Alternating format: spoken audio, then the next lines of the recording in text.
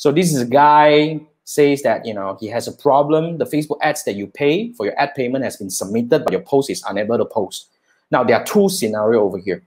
Now, the first scenario is, we will say your post is unable to boost is because probably you are actually creating a post in your Facebook page, and then certain post types, you are not able to boost it.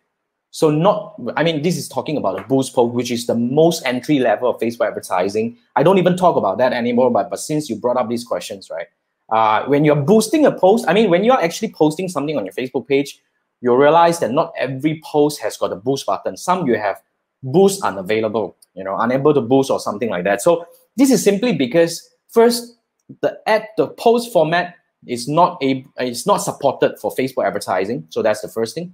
Second thing is, you know, maybe the ad, if you have submitted to run ads and it's being rejected, probably because the advertisement itself violated certain rules of Facebook advertising. So all you need to do is to go inside your Facebook Ads Manager, look for the post or the ad that you actually submitted.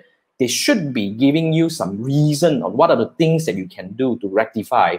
So look for it to see what did you do wrong, okay? Then you'll be able to see whether you can actually tweak it to get it or something like that. But don't worry, when you have submitted an ad and it's not running, Facebook won't charge you.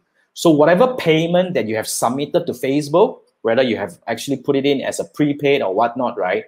It is still there, but it's, you know, just that your ad is not being able to run. That simple as that. So yeah, but I would say that, you know, when you're doing these kind of advertising on Facebook, you're actually at a very entry level, I wouldn't say that's very, very early stage. I would strongly recommend that you join my 6-day challenge, where I will teach you the proper way of running Facebook ads. How do you go into the Facebook Ads Manager? How do you set up a business manager altogether to prepare yourself for a better foundation, as in like you want to do more things in the future? So that's the course. That's the live learning program that you should be joining to learn the right way of doing Facebook advertising. Okay, so you can find the link in the description. So click on that and join.